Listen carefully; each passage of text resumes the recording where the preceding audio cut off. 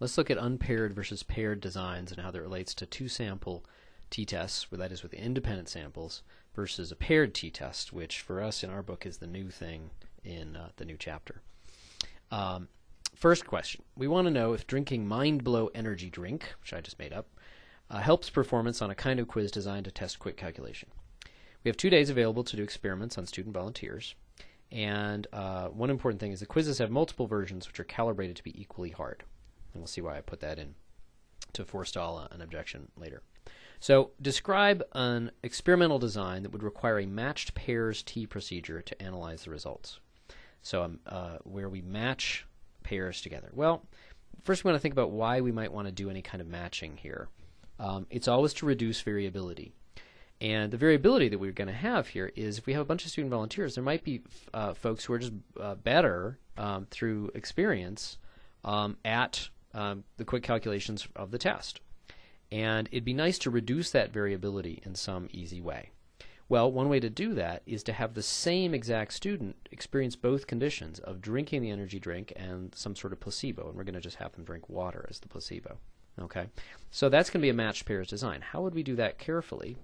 So each student should experience both conditions. Is there still any randomization necessary? Well, yes. It's going to be necessary to randomize the order they do things. So here's one way to do it. It's not the unique answer to this kind of question, but it's a good answer. We're going to take the group of students. We're going to randomly select them into Group 1 and Group 2. Group 1, on day 1, they're going to drink the energy drink and then take the quiz. Okay, of one of the versions of these quizzes, and they're all supposed to be different quizzes, so you can't memorize the answers to the questions, but they are supposed to be very close to equally challenging. Okay, on day 2 they'll come back, they'll drink water this time, not an energy drink, and they'll take another quiz, but of equal difficulty. Okay, and so that same student has experienced both conditions, and we're going to take the difference between those two scores for that one student. That's going to be the data point. So it's the mean difference in that student's quiz score that's going to be the data point. Now, the order might have had an impact. Maybe they get tired of this stupid experiment and they do poorly on day 2, or they've sort of seen the kind of quiz and maybe that's a little bit of an advantage to get familiar with the quiz, even though they're supposed to be roughly the same difficulty. So we're going to go ahead and have some people do water first and then the energy drink second. Okay, so even if there is some impact of seeing this kind of quiz first, that's going to be randomized out. That's going to be controlled for. Okay, and then we're going to look at the mean differences in the quiz scores. Okay, so that's something where we've controlled for the variation of the individuals by matching, by doing a match pair design. Could we do another design? Well, we could, and there is still a bit of a concern that even though we've got this Group 1 with one order, Group 2 with another order, it might be a little bit hard to figure out what's the effect of having the very same person experience the two different conditions. It's definitely good that we've done them in both orders, but it might introduce a little bit of uncertainty. If that's the major concern, as opposed to the variability in the students, then we could do an independent sample procedure. My money probably would be in this kind of situation on the matched pair design, but it really depends on the specifics of the situation. But we definitely want to compare this together. Ooh, let's see, it's not really showing up. Okay. If it was just independent groups design, this is where we would analyze using a 2-sample t-test. We would first just group the students into an energy drink group and a water group. And the energy drink group would drink the energy drink and take a test. And then we'd bundle all the average score of all those people, ignoring any of their individual variation. And we'd bundle the water drinkers' scores as well into a mean, and then we'd analyze the mean difference. Okay, so this still could work. It's just that if the sample size isn't too big, we might run the risk of having a lot of the better test takers in one group or another, and that would skew the scores. Now, of course, the whole point of randomization is that that's supposed to guard against that, but you can often get away with a much smaller sample size if you use pairing to eliminate the variation. Okay, and you're going to find finer differences as well. Maybe the difference is not that big. Maybe it's just a couple points on the test. It might be significant, though. You might well be able to detect that because everybody in this group is going to have the 2-point difference. And maybe everybody in this group has the same 2-point difference. Maybe the energy drink really is helping. If it's a 2-point difference, you might see that in the matched pair design, whereas in this design you might not see it if it's swamped by the natural variation. Maybe it's a 2-point difference and the standard deviation of the scores in here is 50 and the standard deviation of the scores in here is 50. Then you're not going to be confident that you can actually, you've detected a difference. Okay. So that's really the answer to C here. Why would perhaps the first design be stronger? And it's because a matched pair design controls well for certain kinds of variation and allows us to find subtler differences. We're going to talk in class about, and you see in the book, about you might get from this, you might get 2 box plots that look very, very similar to each other when they're put next to each other. And yet, if you compare person to person across those data sets, there's actually a consistent change one way or the other.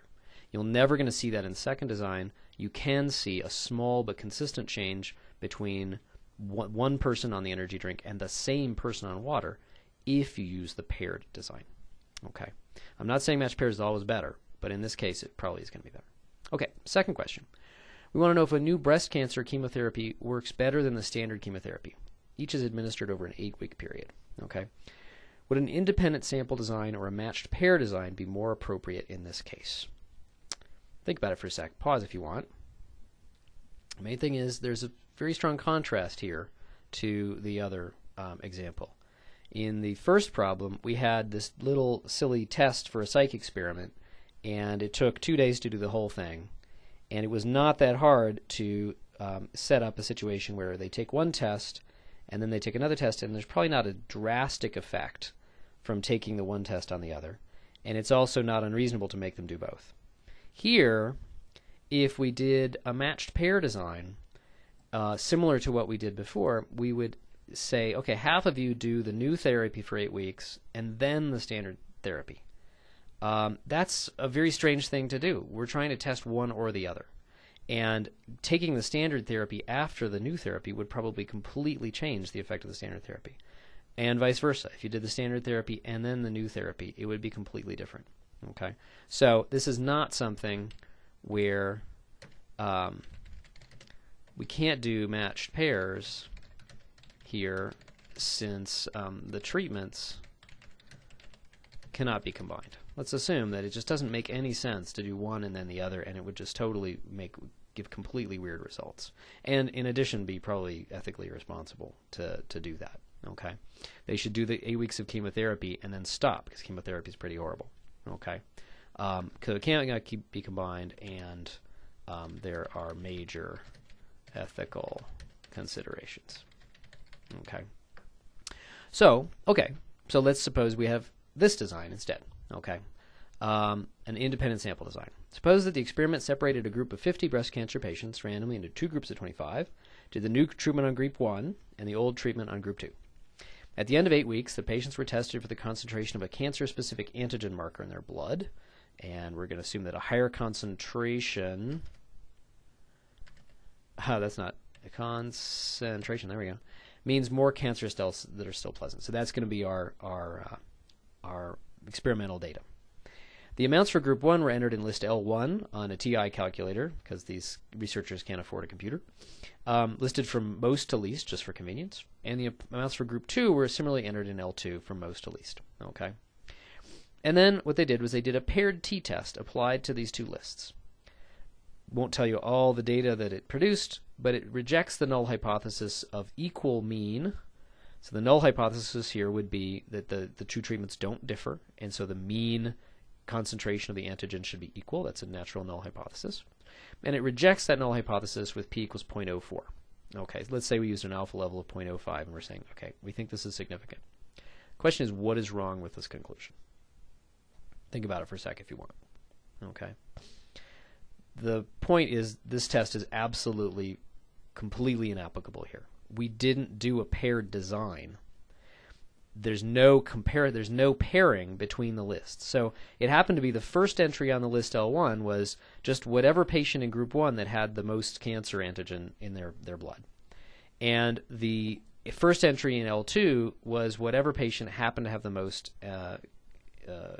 most in their blood at the end of 8 weeks from group 2. Okay, but there's no natural pairing between those things. It's not the same person. It's not people who are related in any specific way.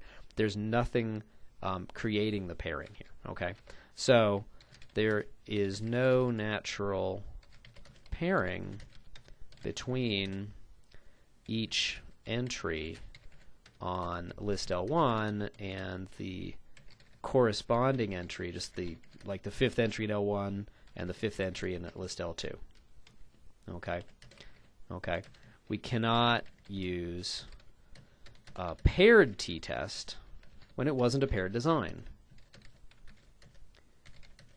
for an independent groups design. Okay. You got to match the test you use to the design of this study. Okay. Now, suppose a two-sample t-test was used. So that's actually looking at the mean of the first group and the mean of the second group. And you need to know their standard deviations, and you need to know the n's. Then we plug it into the two-sample t-test procedure on the calculator. Let's say that fails to reject the null hypothesis with a substantially bigger p-value. Okay, that's usually where you'd start to reject the null hypothesis. And let's say we make the decision to reject the null. Okay, could this be an appropriate conclusion? Well, I didn't tell you a lot about quality of the design and all the other conditions, like nearly normal and all that kind of stuff. Subject to the other conditions, which I didn't tell you about, it may well be appropriate. Okay. The main thing is the difference between B and C, that we didn't use the completely wrong test. Okay. A two-sample t-test is the one to use for independent groups. That's assuming they really were random and independent. And with this small a sample size, we need to check the nearly normal condition pretty well. Okay. But I wanted to get across, I didn't want, number one, to give you the impression, oh, we're just going to pair from now on. That's the new test, it's better. No, there's going to be a lot of cases where we do independent sample design. It's just not going to make sense to match. And then we still need to go back to the two-sample t-test.